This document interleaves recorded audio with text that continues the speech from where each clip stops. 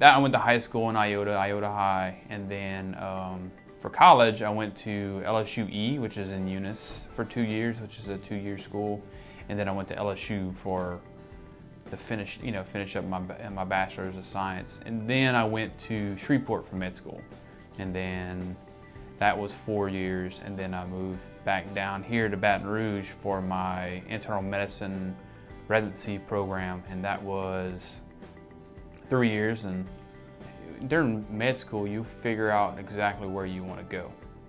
You do rotations during med school. You go through OBGYN, you go through pediatrics and stuff like that. Well, you just narrow down where you want to go. I knew I didn't want to do surgery, so that was already out. So it only leaves you with a couple options, and then you do the other rotations and you figure out which one you like. I mean, I was in between this and pediatrics, but just didn't like seeing sick kids. So I think that's where sick kids, meaning more toward like kids with cancer. I just don't do well with that.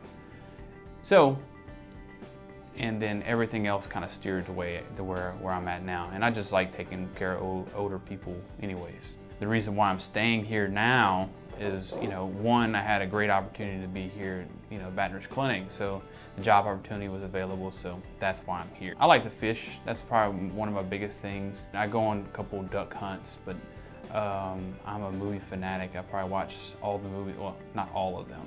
I don't watch romantic comedies and romantic, I don't do any of that.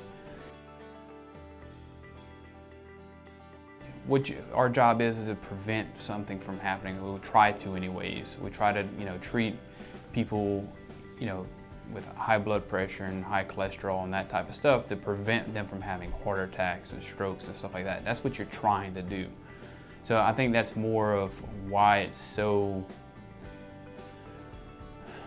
rewarding whenever you can get people in, kind of communicate with them, explain to them, this is why I'm doing things. I'm not doing things because I want to do them. I'm doing them to help try to save you from having complications later on in life. So, I mean, and that's kind of why I picked internal medicine.